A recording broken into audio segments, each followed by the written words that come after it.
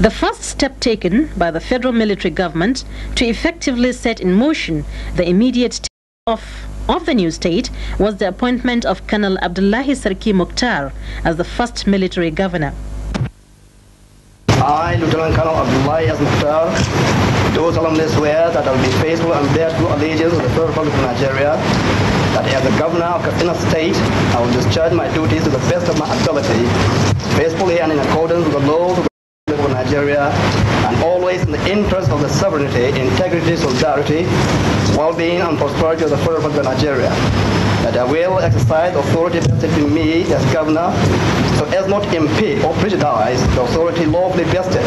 in the President, Commander-in-Chief of the Armed Forces of the Federal Republic of Nigeria, and so as not to endanger the continuance of the Federal Republic of Nigeria,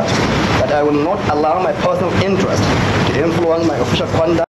or my official decisions, that I will, to the best of my ability, preserve, protect, and defend the laws of the Federal Republic of Nigeria,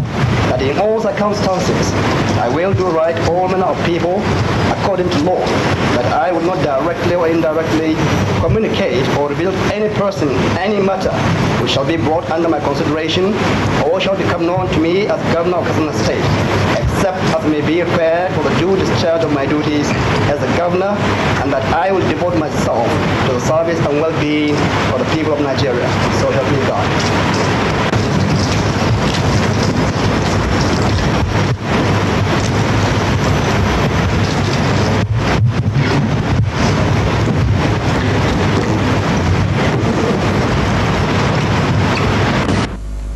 Colonel Sarki Mukhtar's swearing-in ceremony was presided over by President Ibrahim Babangida himself and was attended by members of the Armed Forces Ruling Council.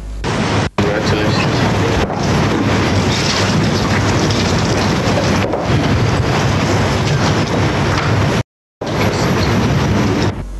It was a dream come true for the people of the state. They gathered at the boundary between the new state and the old Kaduna state to welcome the new governor.